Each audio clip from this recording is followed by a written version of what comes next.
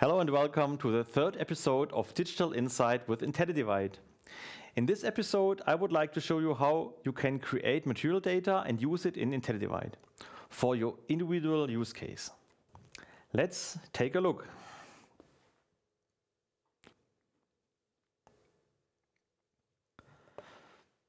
So I prepared already a job here that I want to optimize. In this job, you see there's one material missing. And you have seen in the last session that I just was selecting a material from this list. And where is this list coming from? When we have a closer look in intelliDivide, you see there are not only parts in intelliDivide, but there's also a boards list. And if we click on boards list, we have here two different setting modes we can use. And the default operation mode is that we are using our material manager. The material manager is also a web-based application to manage all the board material as well as edge bending material. And this is included in intelliDivide, this material manager. When we switch here to this application, you see we have here all the inventory of all the boards that are prepared in this subscription, but of course you can add also your own board type and you can define the own dimensions of the boards you want to use now, maybe for this new job. But this is the whole content of your material you can use now in the material manager. So this is once again what you get when you click here inside the cell and then you get this list. This is coming from material manager. But another possibility, you can also switch now to a custom list. Custom list means this is now an individual list. So you can add here your own material. You can write down now your individual material, but you also can import material maybe from Excel or from any other database. So for instance, I'm just copying now this content of this Excel file, this material table, and I'm inserting now these boards here. So the list is now much longer. And when I'm switching now back to my parts list and I'm going to select once again here my material, you see now the first lines. This is now the new material that I added now individual for this optimization job.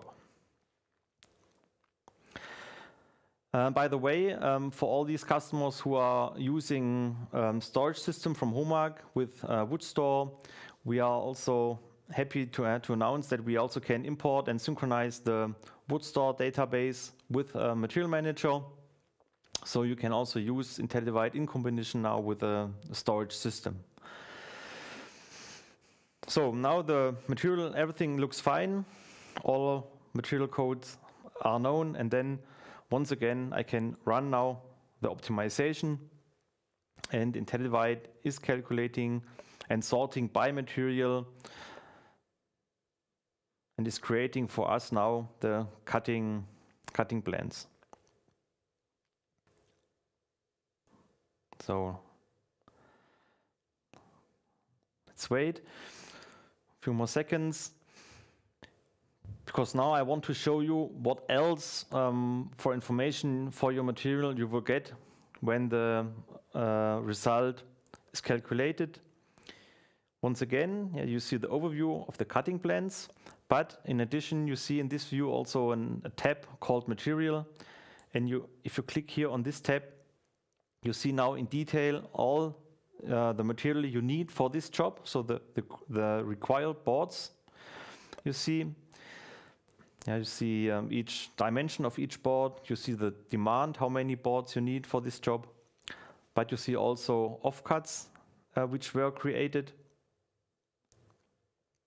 They will be listed here. And you see the edge bending material. If the edge bending the edge material was content of the parts list. And then we can summarize all the lengths, and then you get a total demand, how many edging material you need for this job.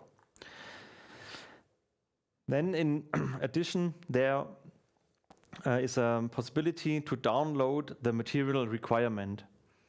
So some customers, they want to get this as a separate file.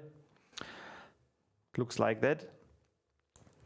And this Excel file can now be sent maybe to the supplier, to the board supplier from the customer, and then they can reorder very easily the material for this job. Well, that was it. Everything about material in intelliDivide. This was the third episode, and next time you can expect a very important function working with cutting templates. Find out how this works with intelliDivide in the next episode. Be curious.